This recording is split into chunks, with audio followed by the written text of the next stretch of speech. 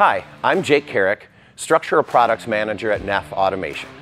I'm here at a NEFF Value Add Center to discuss tricks and tips of 80/20 assembly.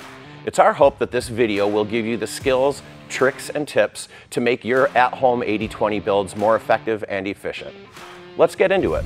This is typically what your 80/20 will come to your house or to your shop looking like. Individually boxed, packaged in cardboard, and on a pallet. First thing to do is to inspect that for any noticeable damage right off the get-go.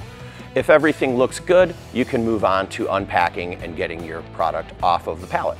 Once you've removed everything from the pallet and got it up onto a cart, another integral part is your quality check.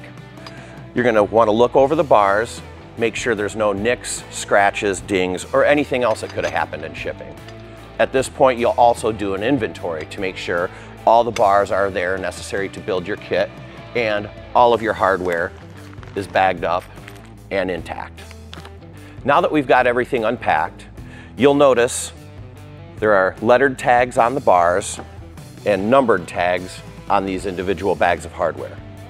Leave all of these tags on the bars and all of your hardware in their particular bags. The tags on the bars will have a coinciding drawing with them called a tag drawing. It will show you where the bars go and where they're supposed to be in the build, as well as a hardware list that will show the part number for all these hardware bags, what they're used for in the process of building. This is also another time to do a little bit more in-depth quality control on this. You get a little bit better look at the bars, a little bit better look at the hardware. But again, don't take tags off and don't remove anything from the bags until you're ready to use them and know where they go. Now that we've finished sorting and staging our parts, it's time to start assembly. Grab your hardware list, your tag drawing, and appropriate tools. At NEFF, we recommend ball end hex T-handle wrenches or standard screwdriver handle wrenches, the best for this, but the ball end is important. In a typical 80/20 build, you're going to start from the bottom up. That's not 100% of the time, but most of the time that will be the course that you take. At this point, you're going to start doing all of your preloaded T-nuts for brackets, plates, and other components.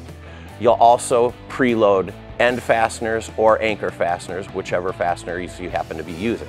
Now that we've finished preloading everything, we can start putting bars together and seeing your design come to fruition. On a side note, investigate drop-in T-nuts. If you forgot to preload anything, it allows you to roll in a T-nut without having an accessible T-slot from the end to slide a standard T-nut in. And here you have the finished product. At this point, we recommend checking all fasteners and screws for tightness and leaving the protective plastic on any acrylic or polycarbonate panels until you're ready to deploy the fixture or pack it for shipping to your customer. Thank you for watching. I hope you found this video informative and helpful.